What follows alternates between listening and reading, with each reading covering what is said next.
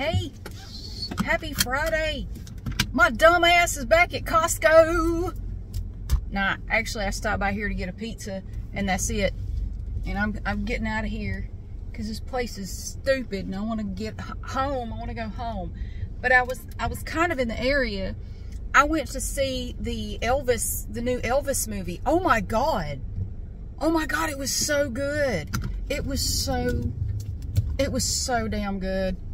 I grew up listening to Elvis because my mother was an Elvis fan, and I listened to a whole lot of Elvis growing up. And man, damn, that movie was good. It was really, really good. I went in there not knowing what to expect. I mean, I had seen one trailer for it, and the trailer looked good, but sometimes, you know, the trailer looks good, but all the good stuff is in the trailer. You know, no, it's damn good. It is damn good. Yes. Wow.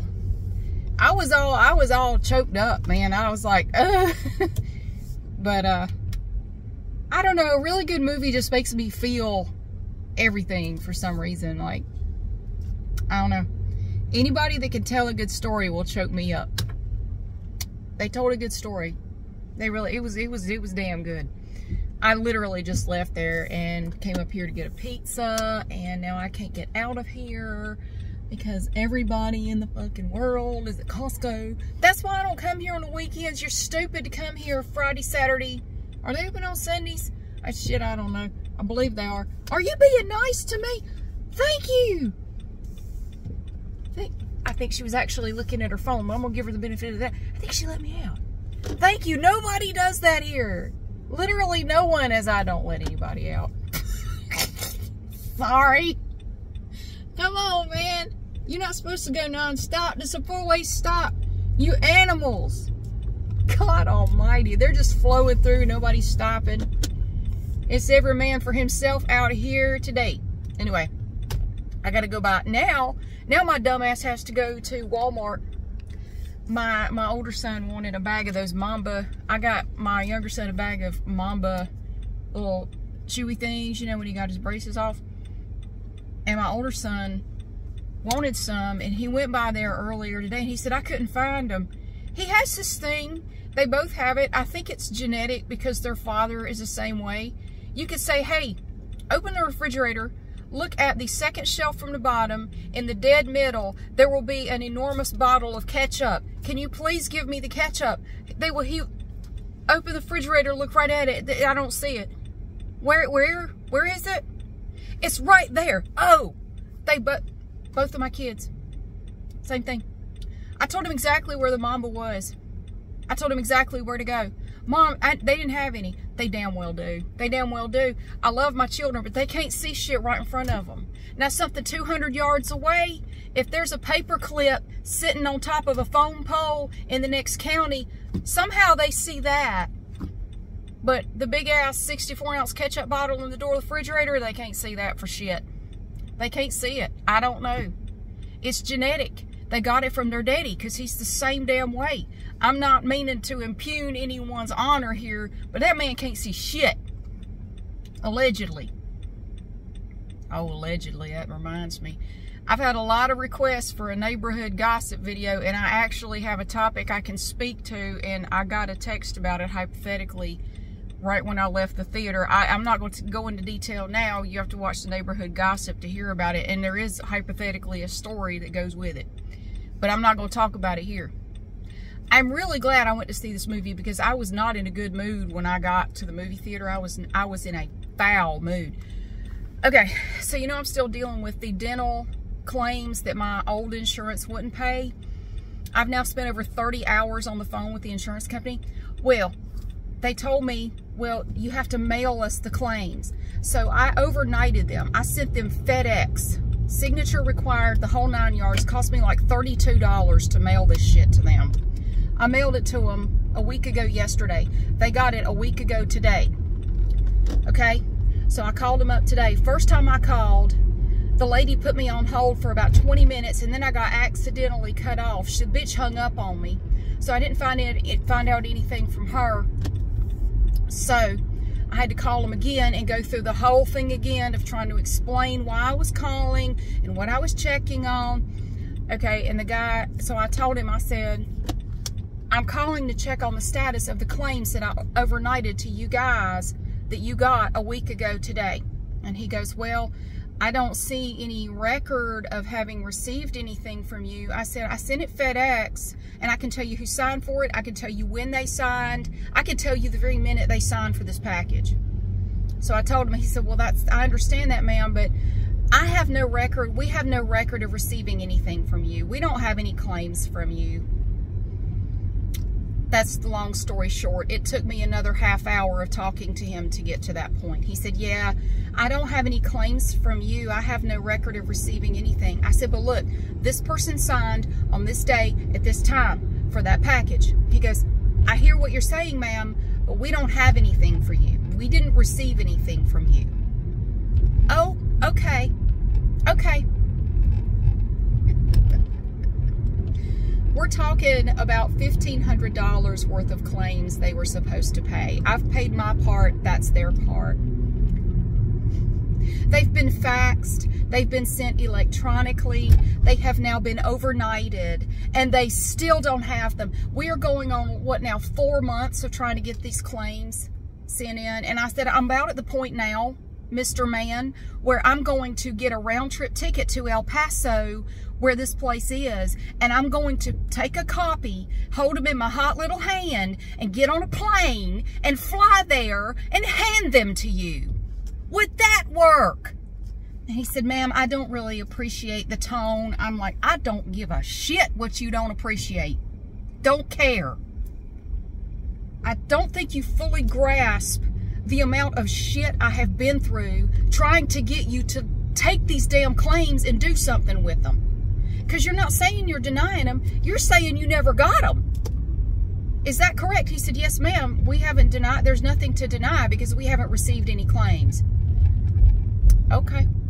Okay. Okay. Cool. So I had to call the dentist office again and tell them what I found out.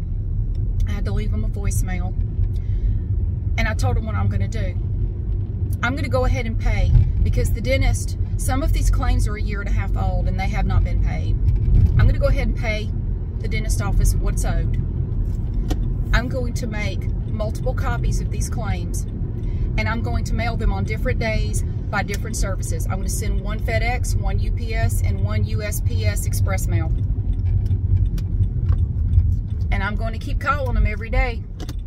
This is the first day I've been able to get a human being on the phone all week. I'm going to call them every damn day. I have already tried. I have reported this issue to the Labor Commission here in North Carolina. They didn't do anything about it. They took down the report. We'll make note of it, ma'am, but chances are we're not going to be able to really help you with this. That's all I got. Sorry. Yeah, we hear you. Yeah, that sounds frustrating. But we can't help you. So you're on your own. Sorry, if they were in North Carolina, we might be able to help you. I said, well, do I need to contact somebody in El Paso? Well, maybe, but that might not be where they're actually located. You need to find out where they're actually located. Well, nobody fucking knows where they're located. The place where they process claims is in El Paso, Texas, but I don't know that that's where the official... I don't know. I don't know what state they're actually in. I know they're not here. So anyway, I was livid. I had just gotten off the phone with them, and I went straight to the movie after that because I was on the phone for so long. I had to leave like as soon as I got off the phone to get to the movie on time. And I'm sitting there just all, you know, I'm just like boiling, like, okay. It's like, it's become like a personal vendetta now. By God, somebody is going to acknowledge these claims and somebody is going to do something. My God, some of these claims are over 1.5 years old. And they have been sent over and over and over and over. And these people are just saying, yeah, we've never received anything from you. Sorry. Yeah, okay. Oh, and the guy also told me today, so we were told before to fax the claims, and I was given the fax number to send them to. The guy I talked to today said, yeah, you should have never done that. We don't even take claims by fax. So I don't know who told you that, but you definitely shouldn't have done that. We don't take claims by fax. He said you have to send them electronically or mail them. That's the first time I heard that. And I told him, he said, well, I don't know who told you to fax them. I said, 3 different people told me to fax them. And they all three gave me the same fax number. He said, well, that's incorrect. We don't take any claims by fax. Every person I talk to tells me something different. So anyway, but I was in a bad mood, but then I went to the movies and now I'm fine. I'm good. I'm gonna address it. I'll get back at it again on Tuesday, because Monday's a holiday. I can't do anything Monday, but I'll get back at it on Tuesday. I'm gonna make some copies. I'm gonna send them again, and I'm gonna mail them on different days from different carriers. Boom. They can't keep denying they got this shit. They can't keep denying it. And I'm just going to keep calling and calling and calling and calling. The guy told me today, he said, ma'am, there's no need to call anymore. I said, oh, I don't mind. This is my new hobby now. This is what I do for fun. Some people knit, some people jog. I just talk to you guys. I'm not going anywhere until you address this damn issue. All right. I don't mean to bitch. That just irritates me. Like, I thought sending it FedEx was a foolproof plan.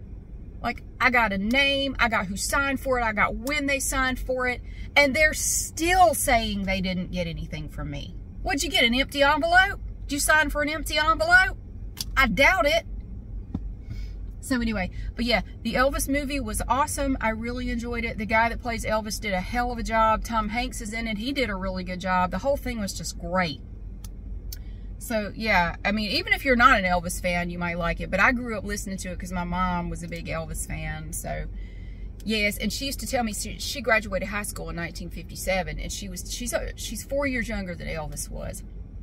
And she said she remembered hearing her parents talk about how dirty and inappropriate Elvis's moves were. And how they won't allow that on their TV. No, it was, all the adults were just in an uproar over Elvis and his hips, and whoo, why does he dance like that, you know? Yeah, but yeah, she was always a big Elvis fan.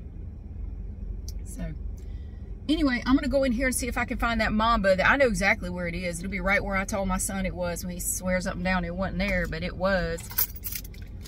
Anyway, I got to find my money. I got my money. And then I'll take pizza home, and my kids will eat pizza. And I'm not really hungry because I had a big thing of popcorn at the movie, so I probably won't eat much. But anyway, thank you so much for being here. I'm sorry this is short, but I got kids waiting for pizza and Mamba. So yeah, the dinner of champions tonight at my house. It's all about the health at my house. Yes, we eat healthy all the time. No, we don't. Thank you so much for being here. Happy Friday, and I will see you again soon.